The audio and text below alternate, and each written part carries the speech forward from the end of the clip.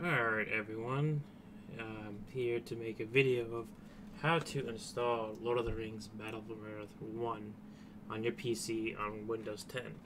I know I made a Windows 7 video, but some people got confused on the option file, how to get to it on a newer OS like Windows 10. So I figured, hey, I'll recap the video. It's been a few years. Sorry as I go, this is all trying to remember how to do this because it's been a while. First thing you want to do, on my new video link, I'll have these options available for you. Basically, you want to right click this and you want to copy basically on the description of my new video or my old video. You could do either this one or that one, doesn't matter, they both work. I just prefer like to have the more options on there. So that's the first step. Second step, once you have the game installed, similar either online or if you have the original copy, you need to launch the game first and let it crash. There's a reason for this. Basically, there's a folder that pops up once you crash the game the first time, which I'll show in a sec. So basically, after you got those two steps done, basically you want to get into the folder. And then you want to click on this PC here. And obviously I have multiple hard drives, so which one you choose is your logo one, if you have the game installed there, which I do. So I'm going to go to that. Well, this is what makes it different between my old video and this video. To get to the hidden folder, it's a kind of little different. It's not really that hard, but it's like they just changed the layout a little, so it's a little different than Windows 7. So up here you want to click View. Once you do that, there's a word Options right here. You want to click that. And then you want to click the category View again. And then right here it's just going to say Show Hidden Folders or Drivers. You want to choose that because that's what we need to get to is the hidden folder.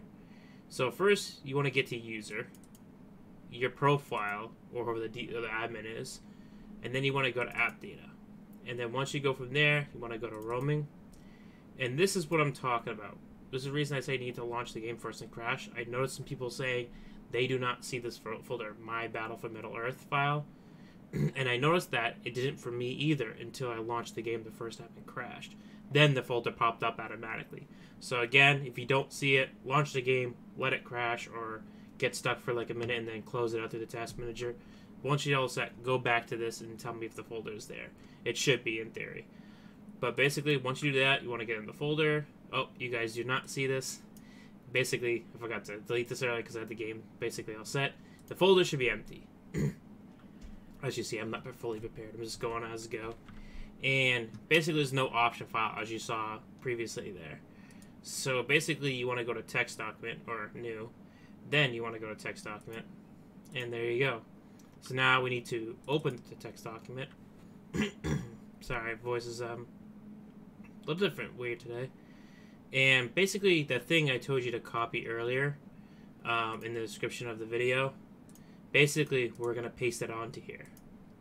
You can either one, doesn't matter, whatever works, but it should work. Once you do that, now the next thing we need to do is get your resolution change, which is up here. Because obviously, I don't have that resolution. I have a 2K monitor, or you have a 1080p monitor. So you need to go right-click your desktop and click Display Settings. I think if you have multi-monitors, it should show up. But basically, you want to get your default like main monitor, and mine's a 256 over 1440. So that's what I need to put down. So we're going to do 250/60 over 1440. And again, if you have a 1080p, it's 1920 over 1080p. But once you got that all set, you want to click File, and you want to click Save As. And then basically we're going to type the word Option with the S at the end, .ini. That's basically creating the option file. So we want to change this text document to All Files. And then all I have to do that is once everything's spelled good, you got that, click Save, and then we're basically all set. You can close that out. You can close this as well, and then there you go, your option file. Alrighty. So now you can basically delete this, and basically after that you can click View, click Options. So now we're going to basically turn your hidden folders off, so you don't like see them all the time, which can be annoying to some people. And then once you go to this PC, you should see your hidden folders. Should be all good. So now we're basically all set. In theory, you should be able to launch the game again.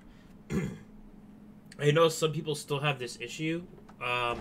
What I think in theory is probably the game file, if you're downloaded online, is probably not a good source. If it still has this issue. If not, I think that's this was the only way I figured out that fixed my issue.